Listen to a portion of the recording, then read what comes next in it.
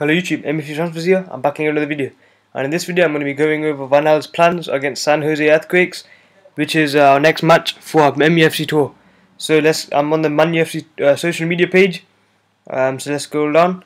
As you can see on Twitter, Man United have confirmed. This is the Man United official account, by the way. Louis Van Gaal has confirmed he plans to field 22 different players again when the Reds face San Jose Earthquakes on 21st July, and that was posted on 29 minutes ago.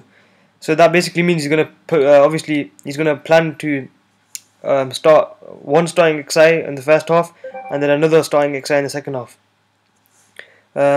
Hopefully he changes the starting at 11.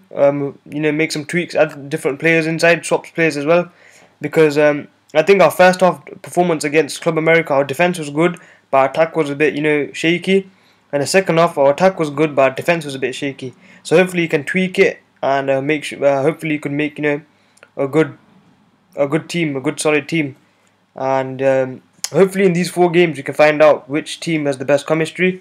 But we can only find out in the first 2 or 3 games of the Premier League season as well, when they start, because pre-season means nothing, as we learned last season. So anyways, let me know what you think in the comments below. Please like this video and subscribe for more. See you later.